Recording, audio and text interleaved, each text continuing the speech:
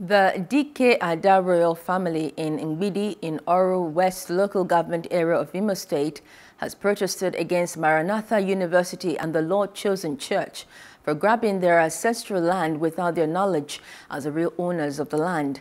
Speaking during a peaceful protest in Mgbidi, Oru West local government area, the landowners demanded the revoking of the approval granted to Maranatha University on allegation of collusion, land grabbing and deception.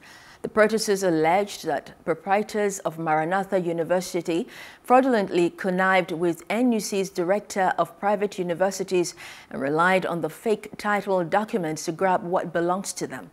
Efforts to get Maranatha's side of the story proved abortive as the authorities refused to attend to the press.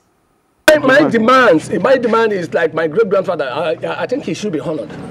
And what is the honor?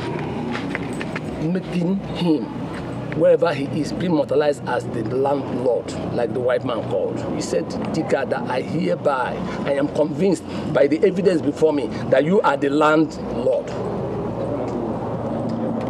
That's all you want? For now. With Maranatha? All that is will follow. That's what you want with Maranatha? Now. That's what I'm asking for. Give me in a black and white that my great-grandfather owns this place. Then we can start talking. Hello. Hope you enjoyed the news. Please do subscribe to our YouTube channel and don't forget to hit the notification button so you get notified about fresh news updates.